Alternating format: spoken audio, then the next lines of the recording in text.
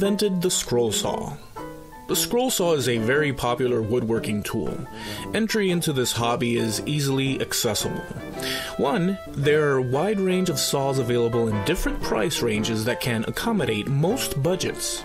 2. The saw is compact, generally speaking. It can be stationed most anywhere and take up very little space. 3. It's easy to use, and there are a multitude of projects that can be created. Everything from picture and painting reproductions to letters and even three-dimensional figures and decor. The list is endless. 4. This is considered one of the safest tools that run a blade. But who invented the scroll saw? You can find the footnotes in the description. A scroll saw is a small electric or pedal-operated saw used to cut intricate curves in wood, metal, or other materials. The scroll saw's name derives from its traditional use in making scrollwork and sculptural ornaments.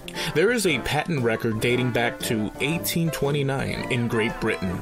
It's for a reciprocating saw with a steel blade. But there are earlier examples of scrollwork throughout Europe.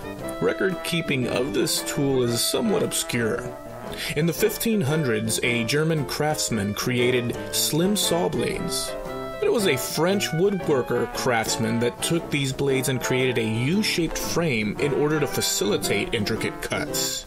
His name was André-Charles Boule. Boule was the most famous cabinet maker in the field of marquetry of his day.